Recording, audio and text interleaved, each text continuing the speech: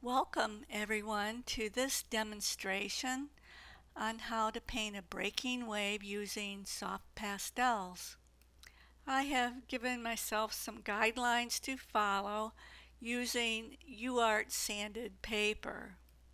I am going to follow my shapes with some light and dark values to create a base for an underpainting technique. The crest of the wave will be the lightest colors, and the trough of the wave will be the darkest, where the water at the lowest part of the wave begins to rise up into the cresting wave. I am now ready to begin using my isopropyl alcohol to blend the pastel pigment into my paper. For the most part, I try to follow the direction of the wave and the water in the background with my brush to create a little bit of the wave texture. I am using shades of greens and blues to create this base layer for the painting. It will provide some bright colors to the base of the painting that will actually show through as I begin applying pastel over my dried surface. When starting an underpainting, you want to think about what is underneath the surface of the water. We want to leave the spilling water in front of the wave for last. So we want to apply some color that would be beneath this layer of white water. There are also shadows created from the overturning, spilling wave at the base of the wave where the troughed area would be. I've also added some burgundy color to the foreground water to represent the color of the sand beneath the water. Now that my paper is completely dry, I'm adding some wave texture in the distant water. I'm using a light shade of blue to create the surface cresting wave in the distance, and you can see that the body of the waves, that contour, are of a darker value. I'm adding some darker blue to the rising wave, but keeping the very top of the wave a lighter green and blue. And I can blend a little bit with my fingers or with the sponge applicators. I am using my light blue pastel pencils, my light pinks and light greens to create some of the top foam that rides on the surface of the water and creates these patterns that float as the currents change in the water.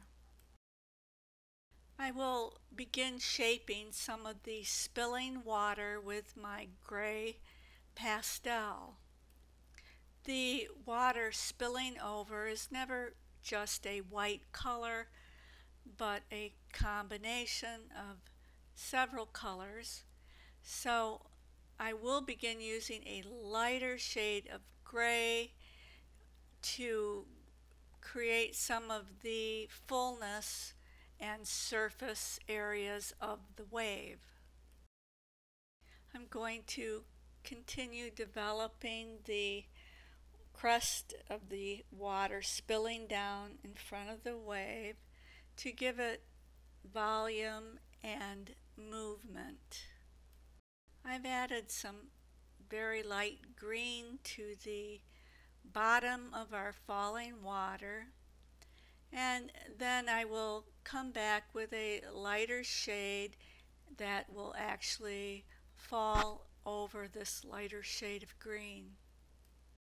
I've added a small amount of spray to the top of the wave, and now I would like to shade a little more on underneath the wave and add some of the trails of white water rising up into the wave.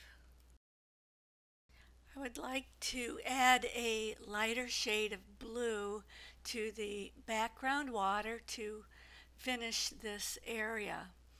I will blend it lightly with my fingers, and this area is pretty much complete. I'm going to start developing some of the surface foam and currents in the foreground water. I am using some of my small pastel sticks that have flat edges to help create a sharper line as I create some of this movement and foam in the water. I will be blending some of this water surface with a sponge applicator to give it a smoother appearance than what you see right now.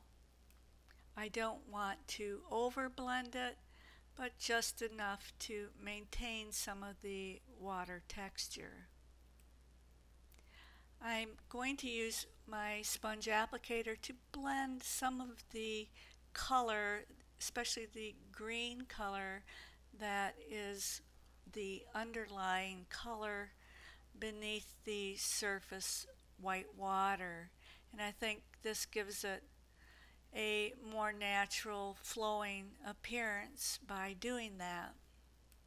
So for the next couple minutes, please follow along as I continue to develop the whitewater surf and white foam on the surface.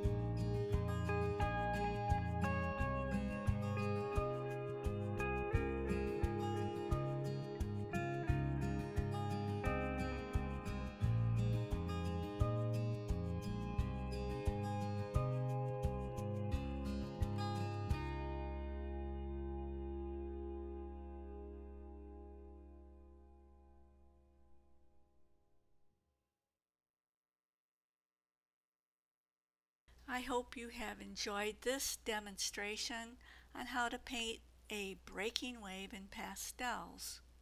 Remember to subscribe if you haven't already and press the bell icon for notifications of new videos. Thank you for watching and please join me next time.